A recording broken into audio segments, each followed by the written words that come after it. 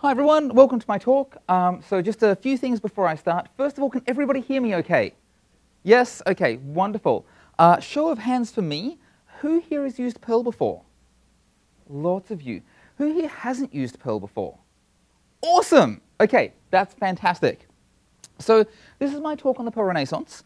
I have, 45 minutes I think to give you as much as I can. That actually means that this is a somewhat condensed talk.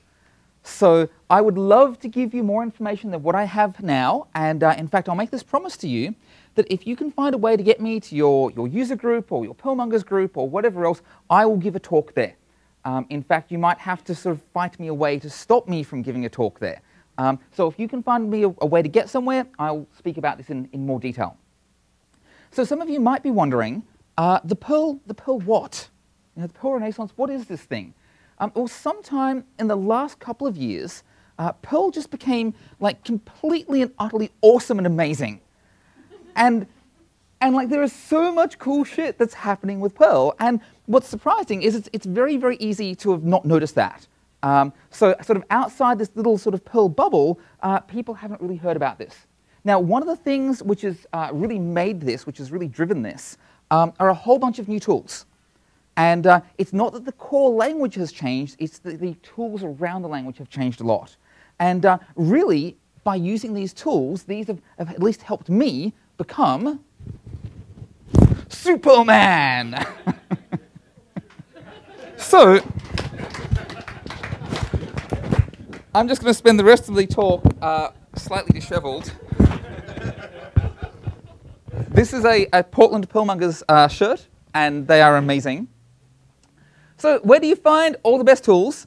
You find them on the CPAN, the Comprehensive Perl Archive Network. And for those of you not familiar with CPAN, there's like 26,000 distributions. And a distribution can contain multiple modules, and it's the reason for using Perl. Now, here's a talk, sorry, not a talk, here's a slide which has a graph that was made late last year, so 4th of December last year. This is the number of new distributions released to the CPAN per year. And for anyone who says, you know, it's slowing down, the amount of Perl development is slowing down, that is not a graph which is slowing down. That is a graph which has this really fancy curve that's going up there. And in fact, what's amazing is that there was even one distribution released in the future. So clearly, there's like, you know, things happening even before the present. It's a graph which up until 2007 was slowing down. And now whew, is going back up. Yeah, that's actually a really good observation. Yes. So if you're wondering what are these new modules, about 50% of them are actually updates. This is the number of uploads. So about 50 of these would be 50% is updates to existing modules, about 50% are completely new things. For those of you who have missed it, if you've been using search.cpan.org, MetaCPAN is like amazing. MetaCPAN, you can go there and it does all the stuff you want. You're looking at a module, you want to submit a bug, there's like one click to go to the bug tracker. You want to clone the source repository, there's one click to let you clone the source repository. You can see what things depend upon, and you can favorite things, which sounds like it's a really, really easy thing and like really simple, but it's so wonderful because you can say, oh, 50 people have favorited this module, it's probably more popular than this one that only 5 people have favorited. And you can keep your own favorite list, you can see other people's. Of course, the big problem with anything involving the CPAN is installing modules. So who here has used the CPAN shell? The actual CPAN command. Okay, who likes the CPAN shell? Nah. Sometimes I get like people putting up their hands like, yeah, I like the CPAN shell. Who likes the CPAN shell on older Perls without root? If you've ever had to do this, holy smokes, it's fucking awful. And like, I tried to use the CPAN shell the other day, and it's like, are you ready for a 50-page questionnaire on what your system is like? I'm like, no! Don't do this to me again. So there's this thing called CPAN-, CPAN-M, which hopefully some of you have used. I like CPAN- more than I like ice cream. And I'm absolutely serious here. I would rather give up ice cream than give up CPAN-. That's how amazingly good it is. So CPAN-M runs on 5.8 and above, which hopefully you're using something more recent than 5.8. It's written in pure Perl, it's got no dependencies whatsoever, and it works with local lib. And if you haven't encountered local lib, it lets you install all of your modules in a local directory, like inside your home directory. You don't need any sort of special privileges, you can install them on a USB key, it's amazing. And the great thing about CPAN-M is it's completely hands-off. So if I want to install a module, and there's this module called Moose, some of you might have heard about, I just say, give me Moose. And it says, OK, well, I'm working on Moose, I'm downloading it, I'm configuring it, I'm building it, and I'm done. And I don't get these pages upon pages of output that I don't really care about. If there's dependencies, it downloads the dependencies and it installs those for me. And again, I don't have pages upon pages of output I don't care about. You have a question for me? That installs it locally. If I want to install it for everyone, it's cpanm --sudo moose, which does exactly what you expect. It fires up sudo, and away you go. So this is fantastic. You can install pretty much everything from the cpan using cpanm. It's completely hands-off. I adore it. There's one gotcha. How do you install cpan minus? Because you sure as hell don't want to fire up the cpan shell, because that's the thing we're trying to avoid. Luckily, installing cpan minus is very, very simple. You go to this URL, which is really easy to remember because it's cpan minus. And what you do is you redirect that to a file, and it's installed. That gives you the source code for cpan minus. It's one single file. You redirect it to a file in your file system, and it's installed. If you want to, you can get fancy. You can do this sort of thing where you actually redirect it to Perl, and it will go and check to see if there's updates and bug fixes and everything else. But really, you can just go to this page and save it. Check the hash first. You should check the hash first, yes. Yes, don't be a cowboy. Also, this is wonderful if you want to install things on your entire system. The other gotcha is, I'm working with Perl. I might have something that I'm developing on. My target system, what my deployment system is going to be, might be different. So one thing that you might want to end up doing is installing Perl itself. Now, in the same way that, that cpanm and local lib lets you have a local install of Perl modules, there's this wonderful thing called Perlbrew. And Perlbrew lets you have local installs of Perl. And they can have independent directories with independent modules in all of them. And you don't need any special privileges. And all you do is you install Perlbrew using cpanm. You then do a Perlbrew available, and it's like, here are all the versions of Perl that I know about. And you say, OK, cool. I want to install 5.16.2, and it will install that for you. And then you can do things like, show me which ones I have installed. So here's the ones I've installed with Perlbrew. And then if you want to use a particular version, you just say, use this, and it starts up a shell where all the environment variables are set correctly so that you're using that version of Perl. It's fantastic. So for somebody like me, where I'm working on one version of Perl, but I need to deploy to other things, or in my case, I'm writing Autodyne, it needs to work on every freaking version of Perl that you can run, this is amazing for me to do local testing. Older versions, you could do this explicit Perlbrew off. These days, you can just exit the shell. Now, the command which I really get excited about here is called Perlbrew exec. And you might go, what's Perlbrew exec? It is like super, super cool. And the reason it's super, super cool is what Perlbrew exec does is it takes a command. It doesn't have to be Perl, but usually it invokes Perl in some way. And it runs that on every version of Perl that you have installed with Perlbrew. So here I've got a simple hello world. I run that, and I get all my hello world messages from my different versions of Perl. But can you imagine doing this with your test suite? Suddenly, you've got 8 different versions of Perl. You can test all of them with one command. It is marvelous, absolutely marvelous. So at this point, I've given you a lot of stuff sort of around writing, installing things and installing Perl. You probably want to be writing code. That's why you're here. I want to be writing code in Perl. So who's written code in Perl? I did this at the start. Lots of people. Who's written code in Perl which you shouldn't have need to have written? Yeah. Holy crap, there's a lot of that. Every time I have to write a version number, I don't want to do that. Every time I have to attach a license, I know they're important, but I just don't want to have to write them myself. All of those standard tests you use everywhere, like every piece of software I write is going to run a Perl critic. I have to install the Perl critic test. Oh my goodness, don't make me do that again. Things like figuring out your dependencies, things like uploading it to cpan, it just becomes insane. All I want to do is write some damn code for my particular problem. So there's a little module out there called Module Starter. Some of you may have encountered this before.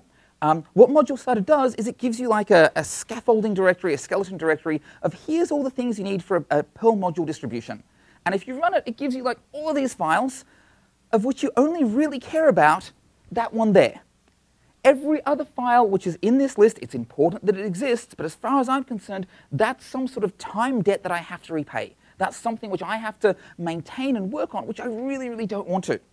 So rather than showing you the old way of building modules in Perl and maintaining them, I want to show you Distzilla.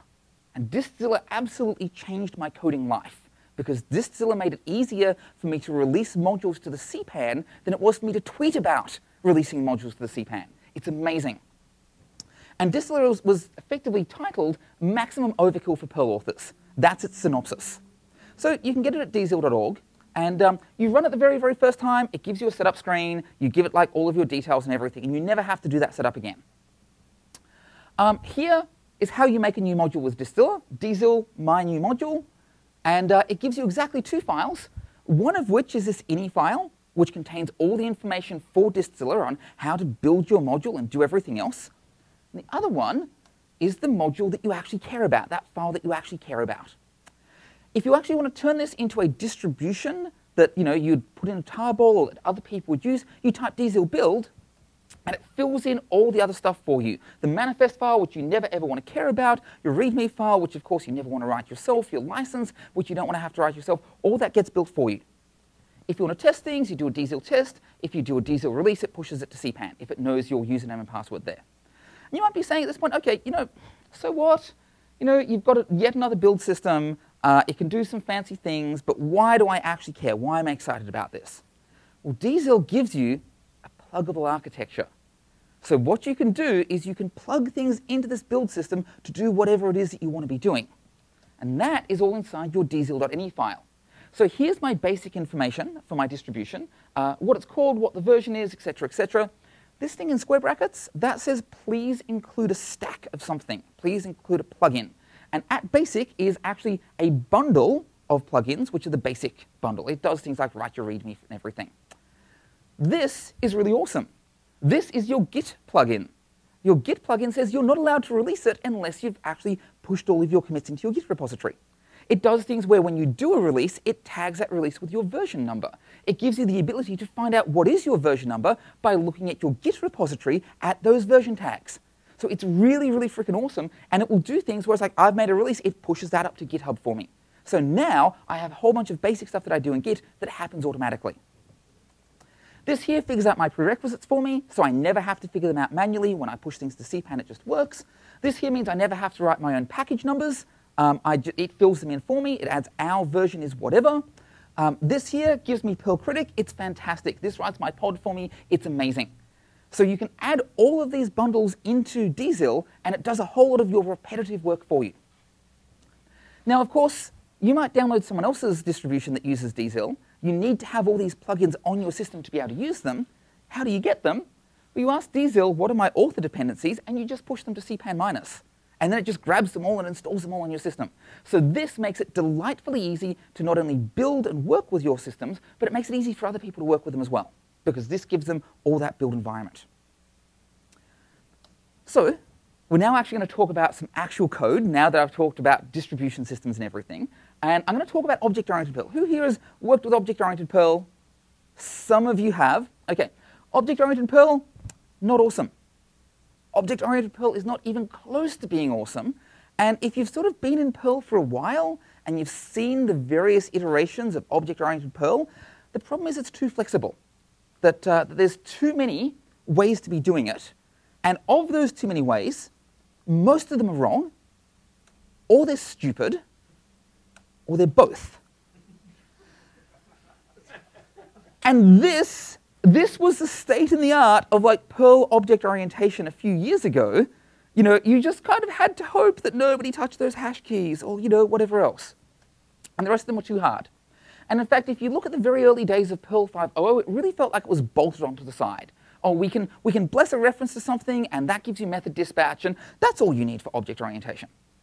So the Perl motto is there's more than one way to do it, which of course you'll know is pronounced Tim Toady. And I'm going to be showing you Moose. And Moose, who here has used Moose before? Some of you. Awesome. OK, some of you will be new to this. The Moose motto is there's more than one way to do it, but sometimes consistency is not a bad thing either. And of course, it's pronounced Tim Toady bicarbonate. So let's see how we can use Moose. Let's look at some actual code.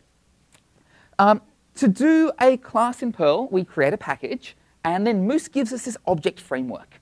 And once I've loaded Moose, that turns on strict, it turns on warnings. I don't have to do that myself. And then I can just start declaring attributes. So objects have attributes and methods, or classes have attributes and methods. Has gives me an attribute. So my hacker has a surname, a given name, and a username. Moose takes care of building accessors for me. So these are going to be read-writable for my surname and my given name, but read-only for my username. I'm not going to let people change that. And Moose also comes with a type system. So all of these are strings, but I'll show you different types as we go through. There'll be different types later on. Now that is my entire class. There's no need for me to write a new method. There's no need for me to put anything else in there. That's my entire class, which has 3 attributes which happen to be strings. To use that, I simply use my hacker file, and I can create it using new, giving it these key value pairs, which is how we're used to building objects in Perl. Moose does that for us. And then if I want to find out my username, I just ask for my username, a regular method call there. So it's very, very, very quick with Moose to start writing objects. Now, of course, once I've written objects, one of the things which I want to do is have some way of being able to extend them. Now, there's a few ways of doing this. One is using inheritance, which I'll show you now. The other is by using roles, which I'll show you in a moment. So here, I'm using I've got a package called Hacker Social, which will be a hacker that can talk to other hackers, and it extends hacker, so it's a subclass of hacker. And then I'm simply adding another attribute, which in this case is an email address, so hackers can email each other. Now if I've got a Hacker Social, I can do this. I can add an email address. Everything works fine. And of course, because that's a read-write attribute, I can change that as well. Now, there is one gotcha with that code that I've written there, and that is it's not doing any validation on our email address. I just said my email address was a string. So somebody could pass in cheese sandwich, and I'd say, sure, that's a valid email address. It's not. So anytime I need to do validation, this is a good time for me to introduce a constraint system or a type system. And so Moose has this type system, this constraint system, and I'm going to write myself an email type. I'm going to do that by leveraging regex common, which already comes with a plugin for identifying valid email addresses. And then I have this piece of code here. I'm going to have a subtype called an email, which is a string. So anywhere I can use a string, I'm also allowed to use an email address because it's a type of string. And it's considered valid where it matches my regular expression for matching email addresses. And if it's not valid, I return this message here, that that's not a valid email. So this is how I create myself a type using Moose. And this can go really anywhere in your program. Most people have like a separate file with all the types in it. Once I've done that, then I can simply say has an email, is read-writable, and it is an email. Now, if anything ever tries to set that to something which is not a valid email address, I end up with an exception. And that's absolutely fantastic. Now, if you've been working with Moose for a while, you probably know it's a wonderful framework, although it's a little bit heavyweight. So if you're looking for something which gives you like the most useful bits of Moose, but not like everything in the world, there's this wonderful system called Moo. And Moo gives you, quite seriously, 3/5 of Moose. So I actually do a lot of my development in Moo because it's very, very lightweight. It has a lot fewer dependencies, but it's also 100% compatible with Moose. So if somebody loads it up into a Moose system, it all works just fine.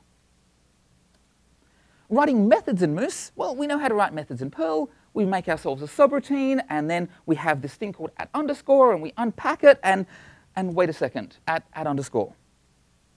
@_. Who likes this variable? Okay, no, I don't feel sorry for you. I'm glad for that. Every time I encounter @_ in a piece of code, I just have this rage. It's like, what the hell is that doing there? I mean, seriously, it's kind of like the Stone Age, like, wants their method calling signatures back. Like, every other language in the world, you can say, here is what I'm taking. In Perl, it's like, I've got a bunch of stuff. I've got to try and figure out what the hell is in here. It's it's awful. So I despise @_. I never want to see @_ in my code. And there's this wonderful module called method signatures. Now, this is not just for writing methods. You can use this to write functions as well. But it works beautifully if you are writing methods. So how does that work? I'm going to show you a real-world example. There's this Beeminder. Some of you might have heard of it. They're a local Portland company. And they do these wonderful graphs of like, here's when I've gone to dance lessons. And if I don't go to dance lessons, I actually get fined. This is me making sure I go to dance lessons. Or here's my inbox size. If I don't keep my inbox size going downwards, I get fined for that. So it's a way of motivating me by charging me money if I don't do what I want. So I maintain it's great. I absolutely adore it. My dentist is so happy. I've like flossed my teeth 3 times a week for like last year. It's great. So there's this module that I maintain called Web Service BMinder that sort of hooks into their API. And it uses method signatures. And the way in which you write a method in that is rather than having a subroutine, you use the keyword method, so you know it's a method. Then you give it a name, and then you have a descriptive layout here of what does it take. So it takes a string. Notice I can use types in this. It takes a string, which is a goal, and it takes a number, which is a value. What's these extra bits of punctuation? The colon says this is a named parameter, so I'm going to say number equals 3 or goes to 3, and the exclamation mark says it's required, it's got to be there. I can also have an integer, which is a timestamp. It's a named parameter, but it's optional. There's no exclamation mark there. And likewise, I can have a comment, and I can have a Boolean value, whether I send the user an email when this data point gets updated. And these actually have defaults, so I can put defaults in there as well. This is all part of method signatures. And then once I've done that, I can set my timestamp if it's not already set, and I can go off and do whatever my work is. This isn't real code. We don't have a method called Frobnicate, but that's what I'm off doing, doing something with the API. Yes, you have a question? What's this? Okay, I'm so glad you asked. This is defined OR. So a regular OR with a double vertical bar gives you the left-hand side if the left-hand side is true. Otherwise, it gives you the right-hand side. This gives you the left-hand side if the left-hand side is defined. Otherwise, it gives you the right-hand side. So if my time is 0, if my timestamp comes in as 0, that's, of course, midnight 1970. I don't want to suddenly replace that with now. And this makes sure that doesn't happen. It only sets timestamp if it was originally undefined. This is 510 and above, and it's absolutely wonderful, and I adore it. No pun intended. No pun intended? Did I have a pun in there? Adore it. Adore it. Adore it. Oh, of course, because it's also called the door operator. Yes, okay. Yes, no, definitely no pun intended, since you had to explain it to me. So, look how funny I am. So here's an example of me calling that method. My goal, my value, my comment, yes, I want to send some mail. And in an ideal world, that would work perfectly. Of course, it's not an ideal world. There is actually a bug in my code. And it's not with method signatures. It's actually with how I'm talking to the API. So Perl has these ideas, these Boolean values of true and false. And canonically, we use 1 as a true value and 0 as a false value. You can use other things in Perl, but these are the ones you most commonly see people using. The API for BMinder actually uses these strings. There's like a JSON layer underneath, and it uses these strings of true and false to be true and false values.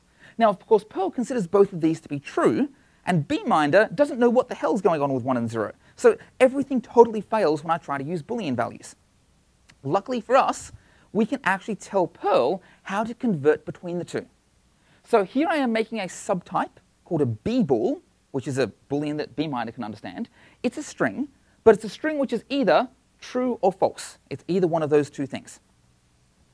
And what I can then do is I can say I can coerce a bbool from a regular Boolean value by looking at my Boolean value, and if it's true, I use the string true, and if it's false, I use the string false. So now I know how to convert from a regular Perl Boolean value to a B Boolean value. And likewise, I can do the reverse. I can coerce a Boolean value from a B Boolean value by simply saying, is it equal to the string true? And that will do the right thing, getting it back to a Perl Boolean value.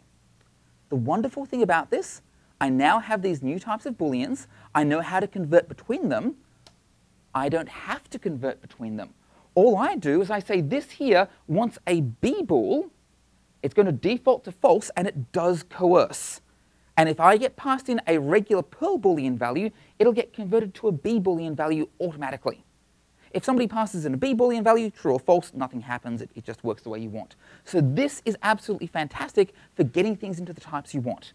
You need to explicitly say does coerce because you don't want magic happening where you don't expect it. This is amazing if you're working with timestamps or with dates. So if you have something like this, year, month, and day, and you want to turn that into a datetime object, that's really, really simple. You can say I can coerce a string into a datetime by doing this code. And it does it for you absolutely automatically. And in fact, you can even do some cool things even if you don't have a full type mechanism. So here's part of my code from Habit RPG, which lets you get experience points for like doing conference talks and stuff. And what I've got here is a type. And rather than defining a full type constraint, I've simply said it has to be habit, daily, to do, or reward, which are these 4 different things which Habit RPG understands. So you might see here also I'm using a few things with regular expressions. And in fact, I love regular expressions. They're one of the big reasons I learnt Perl. One of the amazing things which I'm very excited about are 510 regular expressions. Now, 510 has been around for a while, and sorry, I was just checking my time there. 510 has been around for a while, but not all of you may have seen the regular expressions that come with it. So this is a really scary regular expression. This here, each individual part is easy to understand. I know that's a bunch of spaces. I know that's a bunch of digits. But in its entirety, what the hell is that doing? This is the same regular expression, but I've put the x modifier at the end. So this allows me to add spaces and indentation and comments. I can now say, that looks like it's parsing the results of ls minus l, if you ever want to do that. The gotcha here, of course, is that if you want to find out what's your file size, you've got to go through and count parentheses, because they're numbered $1, $2, $3, $4. There's a problem. What if your parentheses change? What if instead of this code here, where I can go 1, 2, 3, 4, 5, I've got this code here, which has something which has been interpolated in, and now I have an undefined number of parentheses. I don't know how many parentheses are in there, and now I don't know how all these are numbered. And in fact, if that changes, it can renumber all the rest. So Perl 510 has this amazing thing, named captures, named parentheses. Yeah! So I've got my regular parentheses here, question mark angle brackets, I'm giving them a label. Notice I don't have comments in here anymore because it's self-commenting code. These are my permission, these are my links, this is my user, so on and so forth. Now I don't have to refer to things by $123. Instead, I can say file name, $+ file name, or I can say $+ size. So this gives you a much, much easier way of extracting information from regular expressions, and a much more resilient way as well. You never have to worry about those parentheses changing. If you have multiple parentheses with the same name, there is a syntax for doing that as well. I'm just not showing it here. And it gets better as well, because I can do things like this. QR, if you haven't encountered it before, gives me a regular expression fragment. So it's something which I compile at this point, but I don't execute at this point. So here I've got a regex fragment, which I've called title, which matches one of these titles, but it also saves it into this title parentheses here. And now over here, I've got a similar thing where I match a bunch of word characters, but it puts it into this name capture. And now when I start writing regular expressions, they become a lot more descriptive. Dear title name. And I can then extract them with title and name down here. If I'm transferring money, I might have a money type and an account type and a date type. And then I say, I'm looking for a line which says I transferred money from account to account on date. And it's much, much easier to understand what's going on with my regular expressions.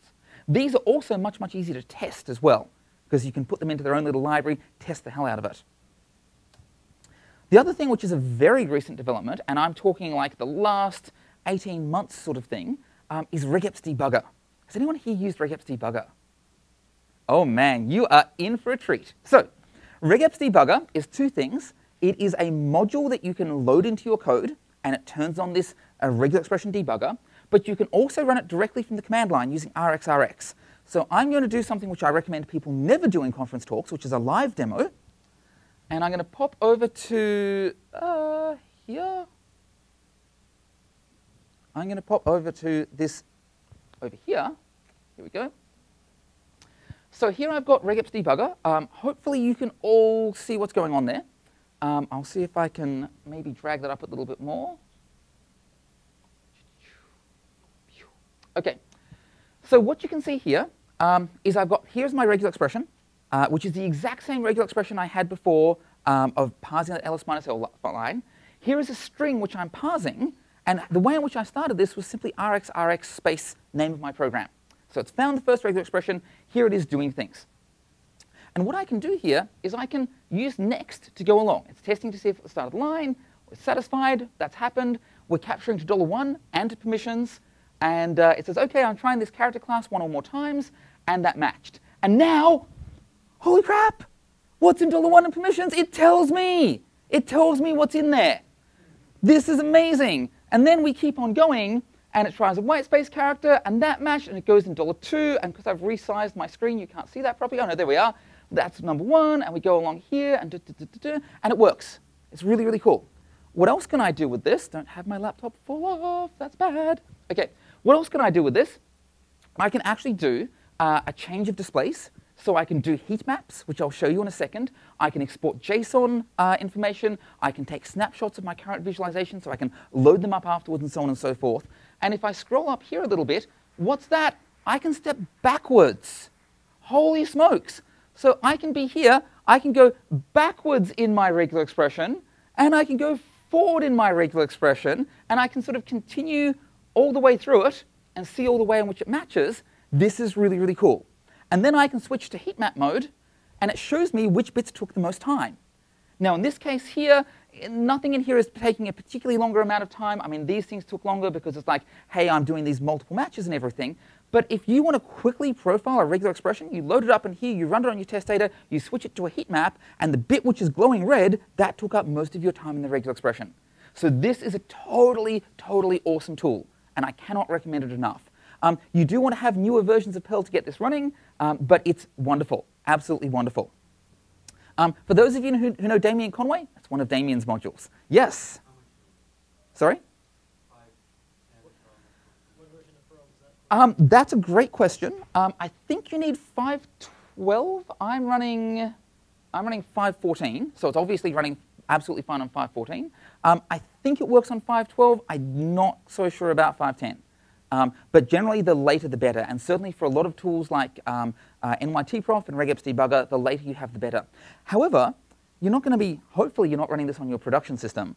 So you can use Perl Brew to install a later version of Perl on your development system, and you can use it anyway, even if you're deploying still to like 5.8 or something like that. So it's wonderful, absolutely wonderful. Back to my slides. Does everyone love how LibreOffice doesn't remember where you're up to in your slides? It puts you back at the very, very start. Okay, so live demo. Ta-da, done. The other thing which I want to talk about in my remaining 10 minutes, very quickly, is web development in Perl. So for some reason, whenever you talk about web development in Perl, it's mandatory to mention these 3 letters. I don't know why. That's like the worst way to do things. It's awful. There are lots of other ways of doing web development in Perl. And these here are all, there's a lot more frameworks out there than what I've mentioned here. I've always wanted to learn a better way of doing web development in Perl, but I have this attention span which is limited to 140 characters. So unless you can give me like a complete hello world with a web server integrated into it and 140 characters left with space for a hashtag, which of course becomes a Perl comment, so it all works when you paste it, I'm not interested. And in fact, there's a system which lets me do that. It's called Dancer. So Dancer, oh my goodness, this is hello world in Dancer. Use Dancer. When you get my root directory, return hello world, and dance. That says I'm done. That's all you have to do. That says I'm done. Start the server. And I've highlighted those. You know what they do. How do I run it? I just run it. I don't need to do anything special. Hello.pl, it starts it up. It comes with its own little development server, so you don't have to worry about installing on some other system. Here it is. It's running on port 3000, entering the development dance floor. I dance a lot in my office. And then if I run something, it gives me back, because I hate using a web browser, I use wget, it gives me back hello world, which is exactly what I want. So that's great with hello world. Can we make it more fancy? Absolutely. You can say, hey, if I get user followed by a label, which I'm going to give here, then I end up with that label as a parameter, and then I can do something with it. So if you go to my server/user/pjf, it says hello pjf, which is fantastic. If you want to do things with HTML, people want to do that on the web sometimes, we can have templates. And in fact, you can use practically any templating mechanism you want.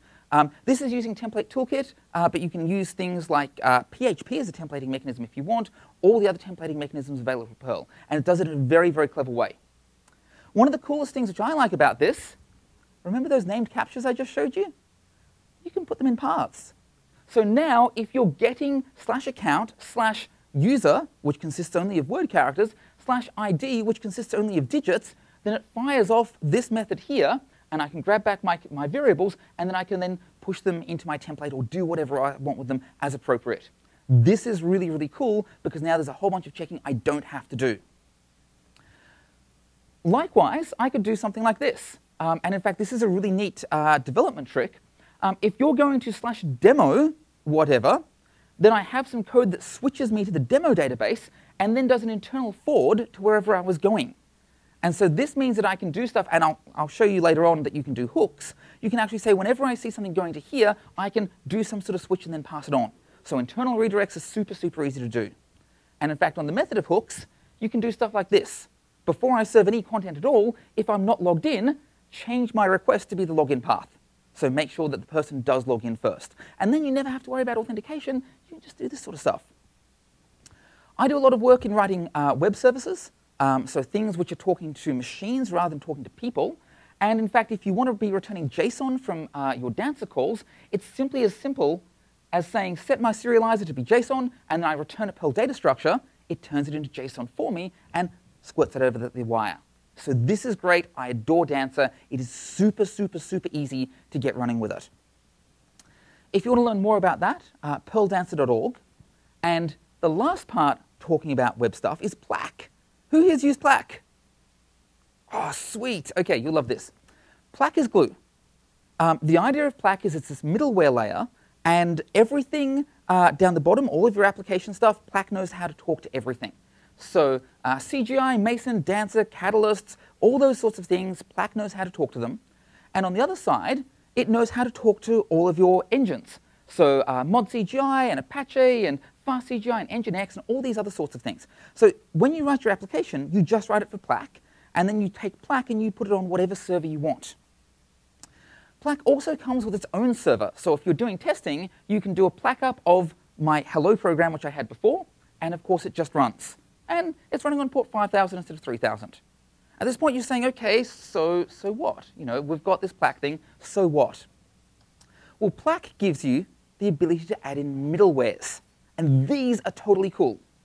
So, you know, typical thing you want to do is compress data as it goes out if your client supports that. That's just a middleware in Plack. You don't have to change your application. You can just slot it in with a configuration file, no code changes. You might want to cache things. Plack has a cache layer. You might want to add e-tags, which says, hey, here's the content I've generated, and you can check to see if you need to regenerate it. That sort of stuff is simple in Plack, and including things down to authentication.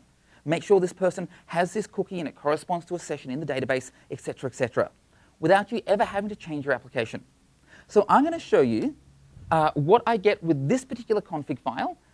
Here I've enabled compression, but I've also enabled a debug panel. Now, be aware this debug panel I can add to any application that's written in Perl, regardless of the framework it's using, just by using that application under Plack. So I'll show you what that looks like. If I pop over here, this is Triller, which is a Twitter clone that I wrote as a proof of concept. And you can see here there's a bunch of trilling that's been going on with various uses and stuff. And on the right-hand side here, there's this little question mark. Now, that question mark is not from my application. That question mark has been dynamically generated by Plack, and the JavaScript has been injected into this page. And if I click on that, it gives me this little panel. And then I can see what's my environment running on that server. I can see what was my response like. I can see how long did it take to process this query if I want to be doing benchmarks. This is fantastic. This lets me see if I'm leaking memory. So here you can see that I used 16 more kilobytes after serving this request than I was using before I was serving this request. And if I keep on doing things and that number keeps on getting bigger, I've probably got a memory leak somewhere. This is absolutely amazing. This is all the SQL that I ran as the process of my query. So here you can see me connecting to my database. Down here you can see me doing a prepare. You can see me doing an execute. I'm doing a fetch row array. You can actually trace all of your SQL that is running to generate the results which you've got here. And I've got some other things as well, my Dancer version, my Dancer settings, how it's logging it, etc. You can write your own panels for this. Like you can write your own panels which do whatever it is that you want to be doing to add this debug layer. So this is marvelous. Being able to add that to any Perl application at all without changing the application is amazing. So Plack is fantastic when you want to get things working. So back to here, I've got less than 5 minutes. So the very last thing I'm going to talk about is code review. There's this wonderful book called Perl Best Practices. I recommend that you definitely get it. But there's this gotcha of what if you're too lazy to read the book? So there's this great thing called Perl Critic that I hope some of you have encountered before. Perl Critic has already read Perl best practices, and it's a command line tool. So what you can do, I'm going to take my head off so you can see more easily. What you can do is you can run Perl Critic over your command, and it says, I'll tell you if there's things which you're doing wrong. Now, in this case, this is over my Minesweeper bot that I wrote a couple of years ago because I was playing a lot of Minesweeper, and it's like a repetitive task, and I'm a sysadmin, so you automate it. It's super fast. It's like the world's fastest Minesweeper bot. And Perl Critic here is saying, everything's OK. Now, I know that my code is actually pretty crappy, so I can tell you, no, Perl Critic, I want you to be stern with my code. And if I put it in stern mode, it actually comes back with a whole bunch of warnings here. Now, something to note, it'll say here, see pages 81 and 82 of Perl Best Practices. So if I have the book sitting next to me, I can run Perl Best Practices, or Perl Critic, I can open up my book, you can tell me why what I'm doing is a bad idea.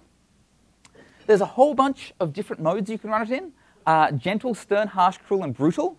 I aim to get things passing on harsh. Anything sort of down here is a little bit too brutal for me.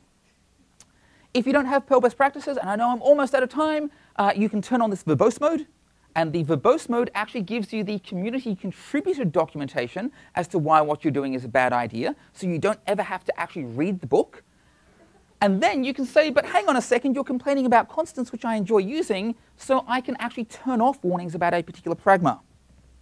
At this point, you say there's too many options, so you can put them in your Perl Critic RC file, and then there's my Perl Critic RC file. There I am running. Everything works. Why is Perl Critic RC file fantastic? You can put it in your home directory. So that can be your personal coding standard that you normally use, but you can also put them in project directories, which means that for this project, this is my project's coding standard. And anybody who's working on that project is running Perl Critic with that project standard, which is amazing, and I love it. It means other people have to write code the way I want them to. So this also lets you test everything. You can run it on a directory. You can do test Perl Critic, which puts it in your test suite. You can change the existing rules. You can write your own rules. You can test it online if you go to that page, but don't upload like your super sensitive code because it's not encrypted, and like the NSA will read it all. And there's also, if you're wondering, how do I learn about every single module that Paul has mentioned in this talk, and I'm out of time, you look at this thing called Task Kensho. Kensho is enlightenment, and these are all of the enlightened modules, which includes everything I've shown you today, and about 1 billion more, and I love it. I've got 1 minute left. Also, you want to go look at modernperlbooks.com. There's a free book there. It's Chromatic's blog. It's fantastic. So hopefully, with the information which I've given you today in my remaining 30 seconds, you will have an amazing time with the Perl Renaissance, and you will write good code. Ladies and gentlemen, thank you very much.